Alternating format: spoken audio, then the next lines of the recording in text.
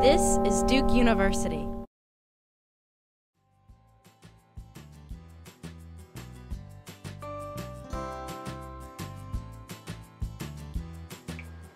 I'm Suyash Kumar.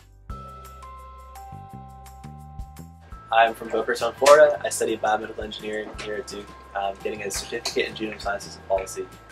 I've been interested in science my whole life, science and technology, and so here we are.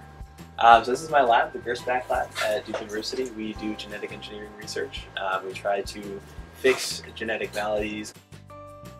So this is a low-cost 3D printed centrifuge, and the idea is that big real centrifuges, like the one over there, cost anywhere between $500 to $1,000 or even more US dollars.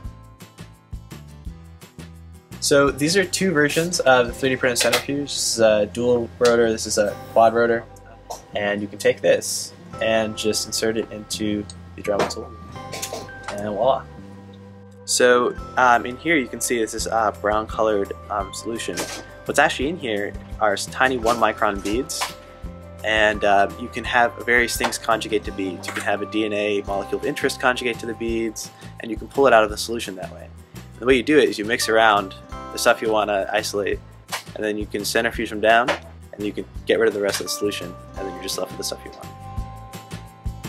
So when I was in high school, I went to public high school, but I was lucky enough to go to a public high school that had the funds to buy lab equipment so I could have hands-on exposure to science.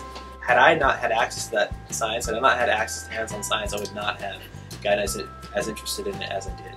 Something cool about that. It makes you feel empowered and enabled, and you feel empowered and enabled through science. You're like, oh, I want to learn more. I want to do more. I want to make more things. You know, I want to be part of this field.